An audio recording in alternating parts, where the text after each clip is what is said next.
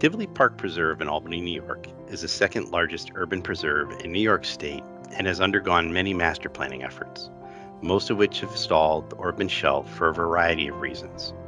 The Albany Water Board saw an opportunity to jumpstart the preserve redevelopment outlined in the 2014 master plan by tackling one of the largest pieces, daylighting more than 1/3 of a mile of culverted Patroon Creek.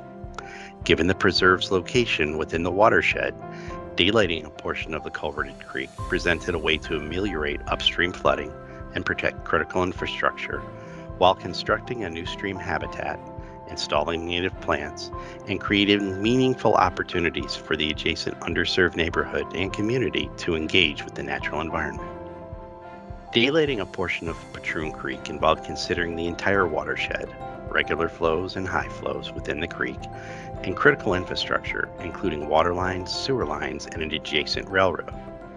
The final plan included a daylit main channel for regular flows with complex stream habitats, including pools, riffles, runs, slides, and waterfalls, and a high flow overflow channel to manage higher water flows during storm events.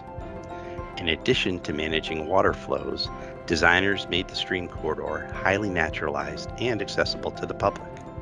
Large rock scrambles provide direct access to the water's edge.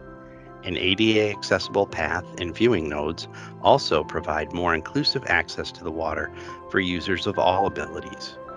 The design team created a meandering channel, specified boulders and stone from local quarries, and used a native plant palette that supports local wildlife and pollinators to make the stream look like it had always been there.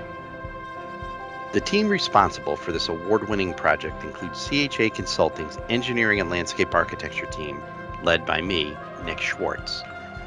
CHA was the engineer and designer of record and served as the project manager, leading all aspects of the project from grant application, development, through design and construction. The general contractor was William J. Keller & Sons Construction. The Albany Water Board was the owner.